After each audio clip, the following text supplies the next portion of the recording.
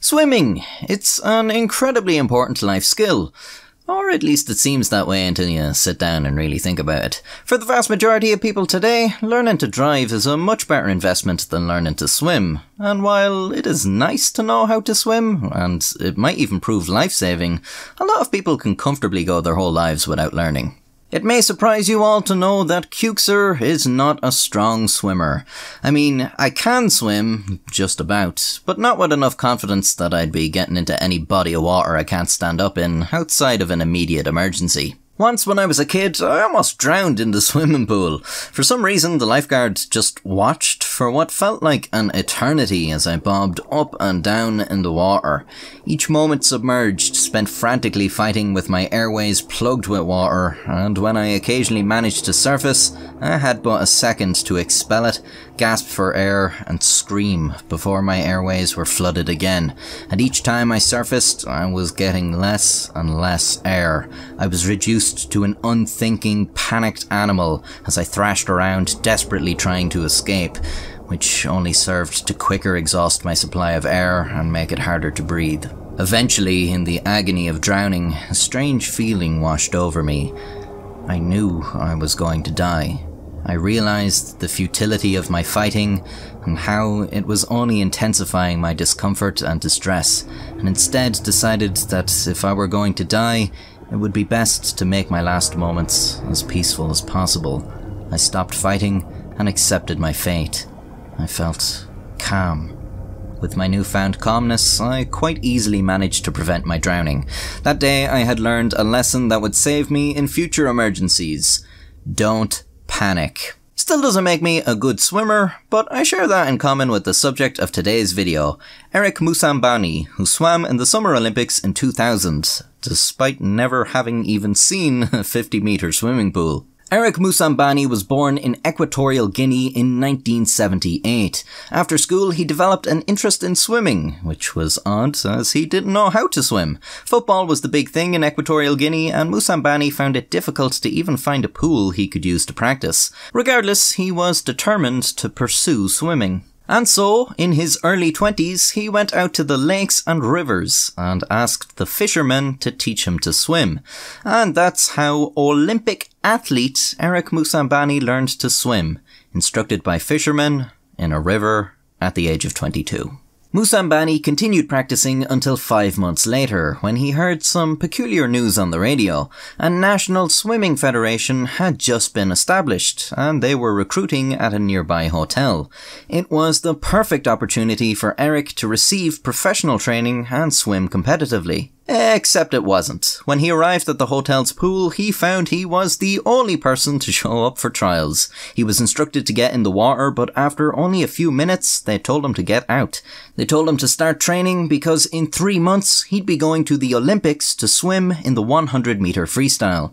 This came as a massive shock to Moussambani, not because his dream of becoming a top-level swimmer was basically realised in an instant, but because he had never heard of the Olympics. He went to the library and looked it up. You may be wondering how someone who had never even heard of the Olympics was qualified to go when some people dedicate their entire lives to making their country's Olympic team and never make it.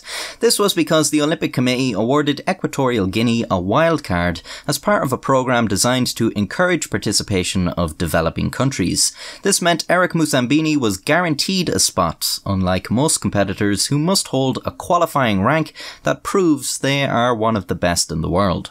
With no dedicated training facilities in Equatorial Guinea, Moussambani continued his swimming in the lakes and rivers, although now he also had access to the hotel pool the trials had been held at.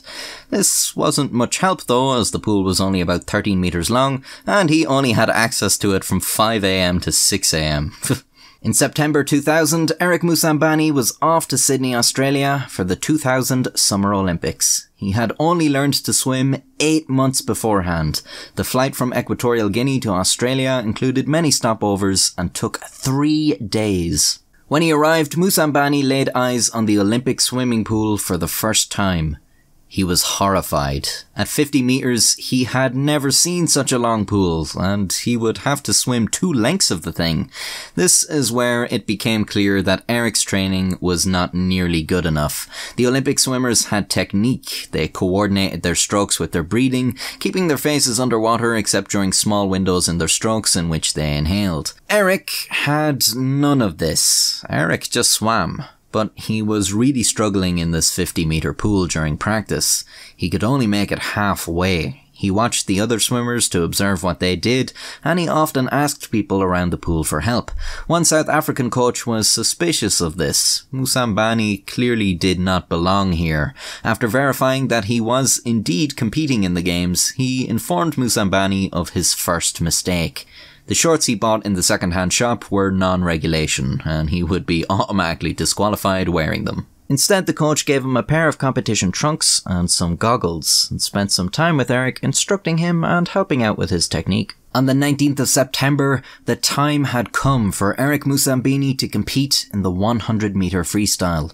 There were 70 other competitors. In the opening heat, Eric would be swimming with 2 others, a swimmer from Nigeria and a swimmer from Tajikistan. The 3 men lined up at the blocks and waited for the signal. Well, actually no they didn't. The 2 other fellas jumped in prematurely and were disqualified for false starts. An official informed Moussambani he would now do his laps alone.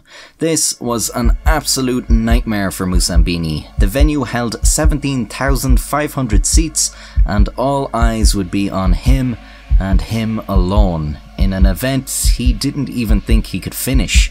He was going to humiliate himself and his country.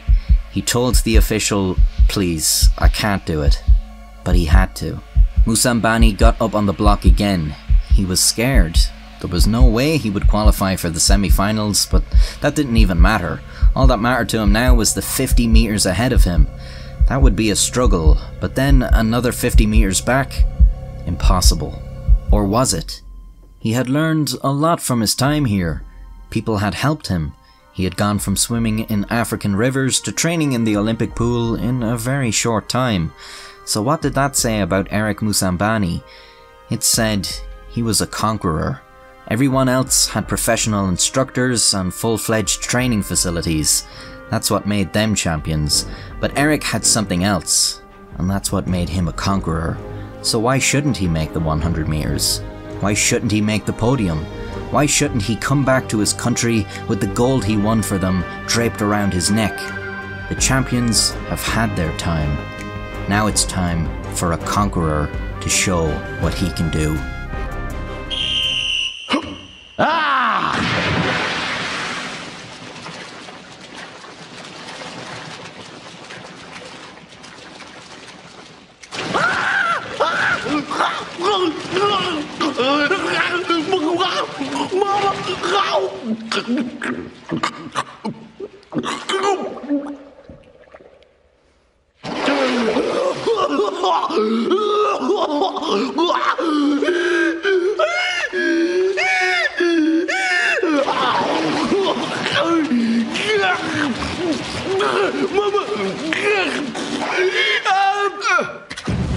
So, how do you like my swimming? So yeah, he swam abysmally, incredibly slow, just about as slow as a human can swim before they sink. After he made the first lap, he started to really struggle. This guy was on the verge of drowning. Officials watched him with eagle eyes as it looked like someone was going to have to jump in to save him. He drifted by the lane rope as if to grab hold of it to save himself, which would disqualify him. But the crowd weren't laughing at Eric, they were cheering. They were completely behind him. He wanted to give up, but he couldn't let the crowd down. He couldn't let his country down. He couldn't let himself down. Eric Moussambani finished the race. His time was 1:52.72. After the ordeal, Moussambani was completely exhausted. When he got back to the changing rooms, he fainted. After regaining consciousness, he asked, "What am I doing here?" He slept for the rest of the day. Moussambani's time of 1:52.72 put him 71st out of 71 competitors. The 70th place finisher was a whole 50 seconds faster. The last place in the women's event was 33 seconds faster than Moussambani. In fact, even some of the 200 metre competitors had faster times than Moussambani. He has by far the slowest Olympic time in recorded history. But that didn't really matter. He completed the event through sheer determination. That's what the Olympic spirit is all about, and the people loved him for it. He became very popular at the Olympic Village and earned the nickname Eric the Eel. But that wasn't the end of Equatorial Guinea's swimming efforts at the 2000 Summer Olympics. No, the eyes of the world turned to Paula Barilla Balopa, who was competing for Equatorial Guinea in the women's 50-metre freestyle. She also clocked the slowest time ever, earning her the nickname Paula the Crawler. This event garnered worldwide attention, and the two became beloved heroes, as brands rushed to offer them promotional work. On their return to Equatorial Guinea, the president announced that they would build pools for the swimmers of the country's future. And so they did. Eric Moussambani continued swimming, and by the time the next Olympics rolled around in 2004, he had shaved a full minute off his time, which is quite impressive, but you also have to remember most of the competitors complete this race under a minute. If they shaved a full minute off their times, they would literally complete the race before it even begins. Unfortunately, he was unable to compete in the 2004 Games due to an error with his application form. Lol. Eric the Eel never competed in the Olympic Games again, but in 2012 he was appointed coach of the national swimming squad, so he still makes it to the Olympics. What a great story. It had everything. Humour, emotion, it even had a happy ending. Although, I'm not sure how happy I'd be if my coach for the Olympics was a guy who literally held the slowest time ever. A guy whose nickname is a joke about how he's a crappy swimmer. That'd be like training for boxing and the coach is called Punching Bag Paddy. Well, anyway, if you enjoyed the story, or more specifically my presentation of it, consider subscribing to see more videos from me. And if you're already subscribed, why not buy a membership for access to updates on the channel and the upcoming videos, as well as unique emojis you can use in the comments. Or you could buy a shirt. Simpler to understand, I suppose. And here's something else for you to understand. Thank you. Adrian, I'm not sure he's going to make it, is he? No, he is. This is the Olympics. He's got 17,000 people shouting for him. Eric Moussambani of Equatorial Guinea wins Heat 1 of the men's 100 metres freestyle. Well, I thought I'd seen...